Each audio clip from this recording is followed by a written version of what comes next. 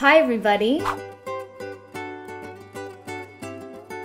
I invited my friend, who is an incredible spiritual teacher, sage extraordinaire, Todd Savvas, to the house. Yay! I'm here. He's here.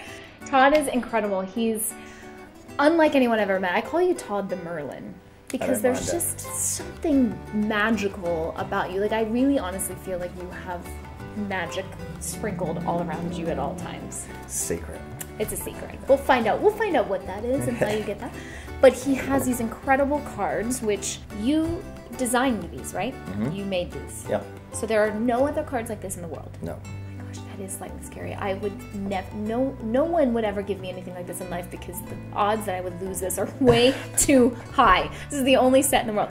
Okay, so for me today, you know, it's 2018. I think 2017 was kind of crap for everybody in their own unique way. It was fantastic for everyone. Everybody had everyone a great was happy. year. Everyone had a fantastic. Everyone loved 2017.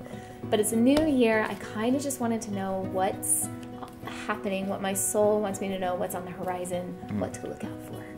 This is like better than a candy shop to me. And I think that that's the best way to approach the cards as well. Instead of wanting to know such specifics, open it up so the universe wants to teach you whatever you need to know. Right. So close your eyes. Take a moment, focus on the question, which is universe or spirit, whoever you want to connect with. So as you know, that could be angels or God. What do I need to know for 2018? And how many do I pick? I want you to pick 5 and place them face down. Okay, so we'll go through these chronologically. First card that comes up here is try things differently. This card is the most important card for you to take into the new year because essentially what I was feeling before when we were sitting into this and sitting into your energy for the year was everything that you've done and has done really well before, don't expect it to play out exactly the same way in this year. Right. The Spirit wants you to kind of push yourself into new boundaries, or out of boundaries, out of boxes, and that also means that you kind of need to recontextualize who it is that you are. As so, you're Jenna, you can present, you can dance, you can do this, you can do this, but also they want you to see what else you can do beyond that sort of stuff. So it's important for you to actually play around with that concept. Like different career opportunities, like different... All within entertainment, but it is definitely more of a lifestyle vibe that you're going to start branching into more.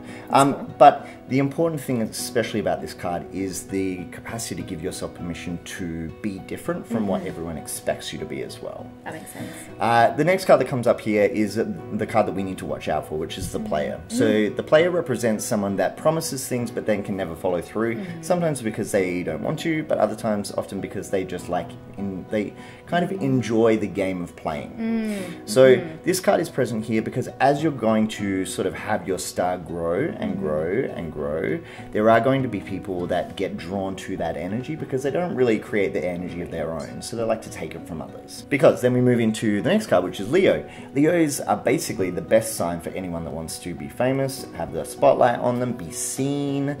And as we go into the middle, the card after is receiving money. So these two cards let us know that by basically you trying things differently, listening to your intuition, not getting taken astray by people that would try to sell you on snake oil, basically. More opportunities open up, especially middle of the year. That leads to more money. And then from that point, it feels that you're really going to... These are very good cards at the bottom here. I know, we loaded the deck. You just picked these and it just happened. I'm really excited about these last two. And so receiving money, this card especially, there are different types of money cards in here, but this one is kind of like the universal principle of it's time for waves of income to come in. And then as we move into the last card here is the love charm. So the love charm. I'm about to invite some charms and loves in my life. Okay, so focus on the image in your mind. And when you've got it in your mind, I want you to close your eyes. And now I want you to say, I welcome in the love charm. I welcome in the love charm. I want you to see that image going in through your eyes, going into your heart, and that all days are now brighter. Taking a big deep breath in, and exhaling out, letting that feeling stay with you. And open your eyes. Okay, guys. I like that. Thank you so much. I hope you guys enjoyed this as much as I did. And I want to tell you, Todd has an incredible Instagram, Todd Savvas. So at Todd Savvas, you can see it. So everyone, thank you so much for watching. Todd and I have a spiritual morning with his amazing magical cards, Todd the Merlin. Todd Savvas on Instagram, my favorite. I hope you enjoyed it. Let me know what you think, and subscribe and comment below.